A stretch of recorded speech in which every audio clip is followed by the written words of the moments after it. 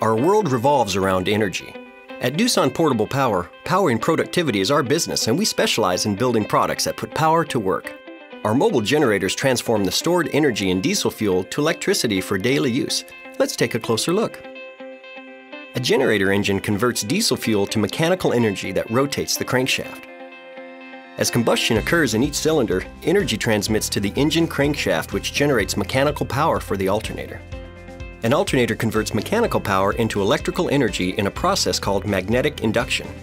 Magnetic induction occurs when a conductive material such as a copper wire passes through a magnetic field and voltage is produced.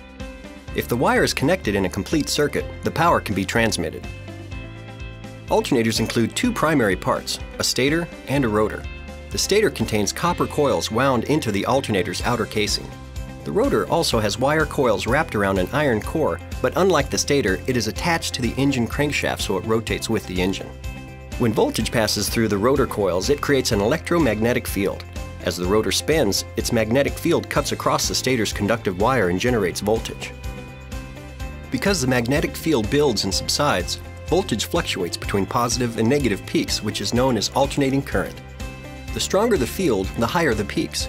Ideally, voltage levels should be consistent so that constant power is provided when under load. To do so, an automatic voltage regulator, or AVR, adjusts the magnetic fields as needed. During heavy power demands, voltage decreases, causing the AVR to increase the magnetic field.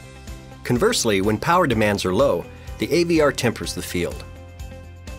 DOOSAN mobile generators also include alternators with 6 coils wound into the stator. This provides 3 voltage sources or phases. Because each phase combines 2 coils of wire, the sources can be connected in series for high voltage applications or in parallel for low voltage needs. To simplify wire connections, DOOSAN mobile generators have a convenient selector switch. When an operator selects the desired voltage, the switch adjusts the connections, and current flows through a protective device called a circuit breaker.